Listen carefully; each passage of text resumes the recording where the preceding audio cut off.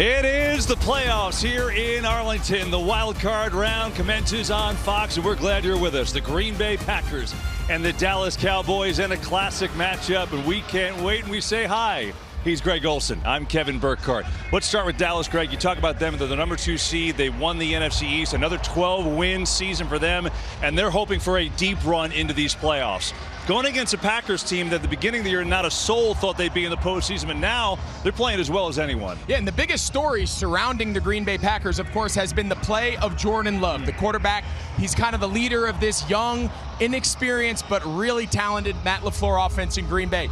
But I think today, all eyes for me are on Green Bay's defense. How do they put a lid on the Dallas offense? They led the league in scoring. They're averaging 37 points a game here at home. The longer they play well on defense, the more it allows this Matt LaFleur Green Bay offense to play the style that frankly made them this surprise playoff team. Yeah, so in a way, the Packers are the 7th seed playing with house money. All the pressure on the Cowboys, right, Aaron Andrews? Yeah, absolutely, and that's why Dallas head coach Mike McCarthy really tried to alleviate some of it early in the week by telling the media, telling his players, I'm not going to talk about my time with Green Bay. It's the playoffs. It doesn't matter who you play.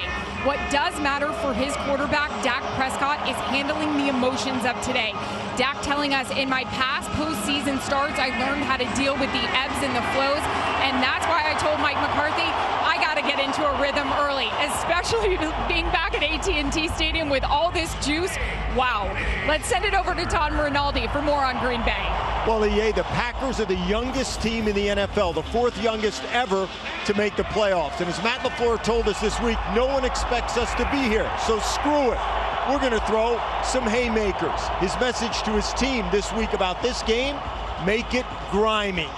To help, some good news on the injury front. Cornerback Jair Alexander, who rolled his ankle this week in practice and was a game-time decision, he will go to help out against CeeDee Lamb, as will Christian Watson. Their long threat as a wide receiver missed the last 5 games with a hamstring.